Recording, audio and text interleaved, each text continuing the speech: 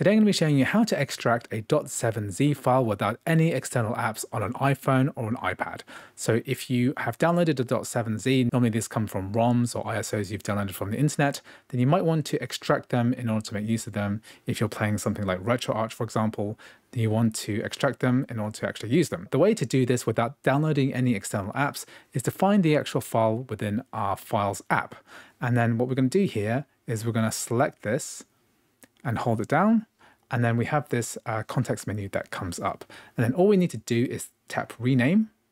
And then we're going to go ahead and change the file extension. So delete the .7z, but keep the dot there, and then type in zip, and then press return. And it's asking us, do we want to change this to .zip? Press use .zip. And now this is a .zip file. And now we can open this up using files. So I've tapped on it and it's automatically extracted it to a folder. And this is decompressing, so just wait for that. And what's great about this method is that we don't need any external apps. The Files app is doing all of the extracting for us. We don't need to install anything else or pay for anything else. All of it's going to be built into the Files app. So once that's done, we're going to tap on here, and then we have all of the files that we need, the .q, .bin, etc.